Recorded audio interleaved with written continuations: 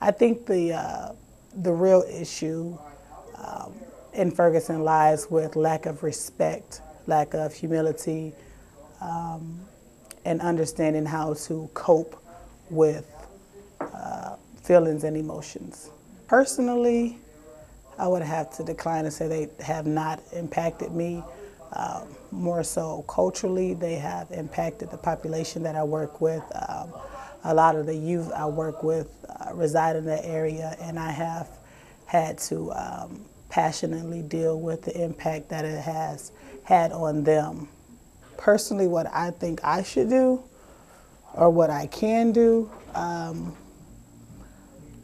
become an advocate for change, continue to address the issue through the population I work with, help them become more of a voice for change since they primarily live in that community.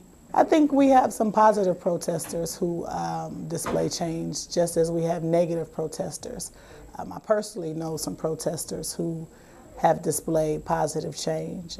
I think the media has done a well job of displaying the negative protesters. I think if they kind of focus on the positive people, then we could potentially see more of a positive impact.